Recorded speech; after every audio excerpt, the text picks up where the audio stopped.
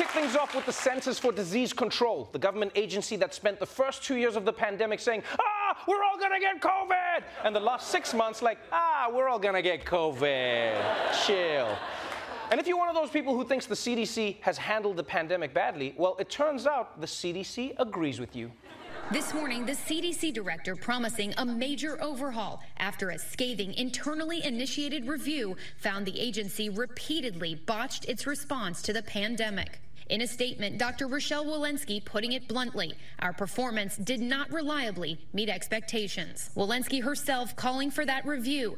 It found the CDC's recommendations throughout the crisis, from masking to vaccines, confusing and overwhelming. Uh-oh, I guess the CDC finally checked their Twitter mentions. But she's right, the CDC rarely dropped the ball. People depended on them for clear advice, and when they didn't get it, they started looking elsewhere for answers. I mean, say what you want about Goop, their advice was consistent. I mean, yes, the advice was to buy a $4,000 crystal butt plug, but it was consistent. Meanwhile, the CDC was all over the place. They said, don't wear masks, but then they said, no, do wear masks, but don't because we need them. Okay, now you can wear masks, any mask, even cloth. Wait, cloth is the worst. What are you doing? Now you got COVID. Stay inside for 5 days. No, 10 days, no 2 days. The point is, trust the science. Now, if we had more time, we could talk about whether or not the CDC learned the right lessons from COVID to prevent the next outbreak. Well, not the next outbreak, because the next outbreak is monkeypox and they're already messing that up, but the one after that. But we just don't have the time for that, because while the CDC is struggling with multiple outbreaks, the Trump organization is overrun with an outbreak of crime. Now to breaking news. Alan Weisselberg, the Trump Organization chief financial officer, pleaded guilty today to a wide-ranging tax scheme. As part of the deal, he'll need to testify against the Trump Organization in the coming months. The company is accused of helping Weisselberg and other execs avoid income taxes by failing to accurately report their full compensation. Yeah, that's right. Trump's #2 guy for the last 40 years has pled guilty to tax fraud. And can we just take a moment to appreciate how many people associated with Donald Trump have ended up in prison? His lawyer, his campaign manager, his deputy campaign chairman, now the chief financial officer of his organization. Usually, you've got to run a drug cartel to have this many friends doing hard time. Because at this point, it's basically El Chapo and Donald Trump. That's it. You know what they actually need to do? They need to send all these Trump felons to school assemblies to scare kids away from Trump. Just be like, you think hanging out with the 45th president is cool? That's what I thought. Now I'm drinking wine out of a toilet. That's my State of the Union, kid.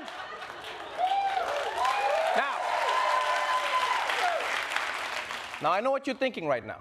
You're wondering to yourself, surely if Trump's second in command was committing financial crimes with Trump's company, then Trump must also be involved in these crimes. Well, actually, no.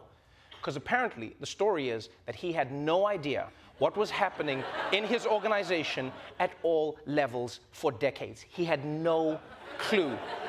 And that, my friends, is the kind of leadership that makes him fit to be the next president of the United States. Truly powerful. No clue at all.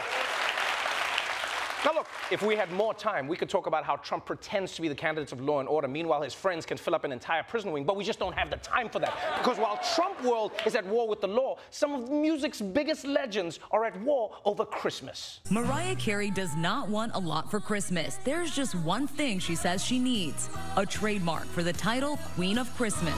Now Carey is seeking to solidify her brand with a legal filing that would give her exclusive rights to use the title on everything from clothes to alcohol, dog products, and more. But not everyone agrees she deserves it. Singer Darlene Love fighting back.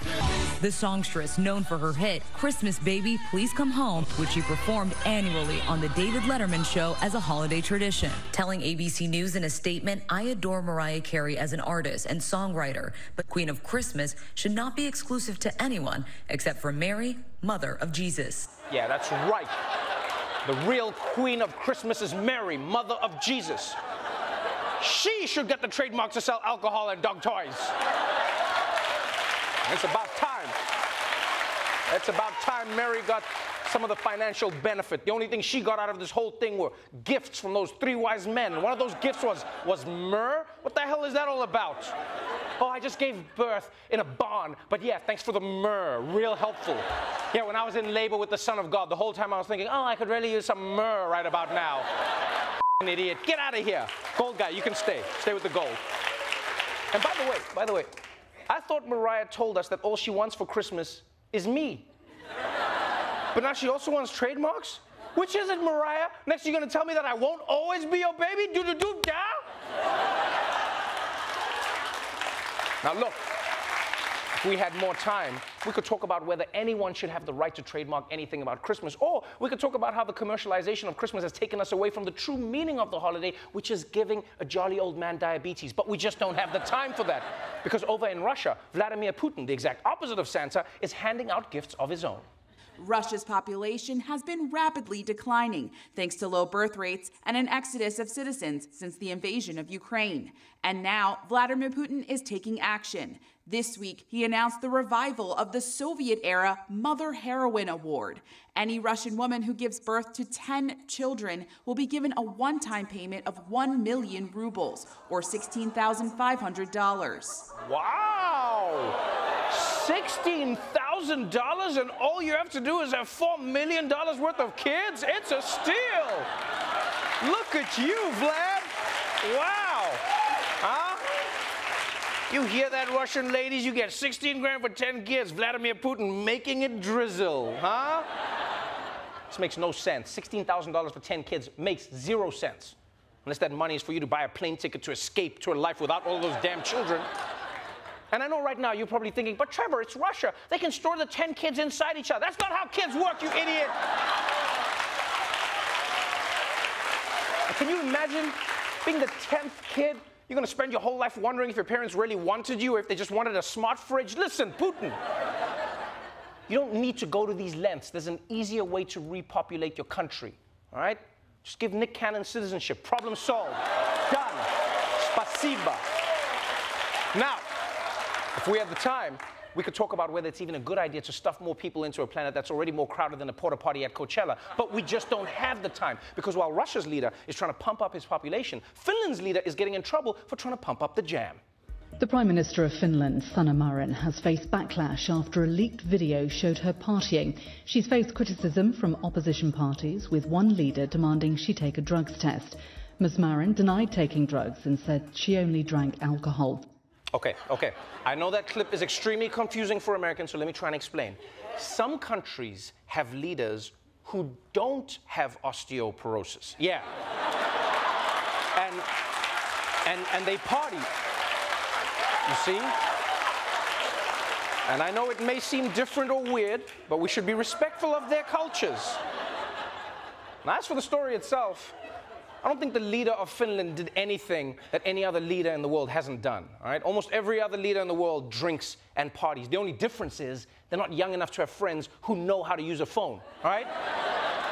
Yeah, have you seen old people when they try and use a camera? They always look like they've discovered an ancient artifact and they're trying to decipher what the hieroglyphs mean. They're just like, okay, let's go. Oh, wait, your friend Uber sent you a message, yeah. Because you realize this is just the beginning. Younger generations use technology. They're going to get older, and one day they're going to come into power. So it's only a matter of time before we're in a world where, like, a world war starts because some leader DM'd a dick pic, you know? It's just going to be like, what? They sent a flaccid penis? Prepare the troops! And if you ask me, Finland should be grateful. Finland should be grateful for the scandals that they have. Imagine them telling other countries about their problems. America, you won't believe it. Our prime minister was caught dancing. It's terrible. America's like, yeah, I gotta go. We're about to raid the former president's hotel to get back our nuclear codes. But good luck with that. We gotta go. Now, if we had more time, we could talk more about how the criticism of Sanna Marin really just seems to be, how dare you spend your leisure time doing something young women enjoy rather than doing things older men enjoy, like hunting or smoking cigars or watching TV with one hand in your pants for some reason. You know, dignified things.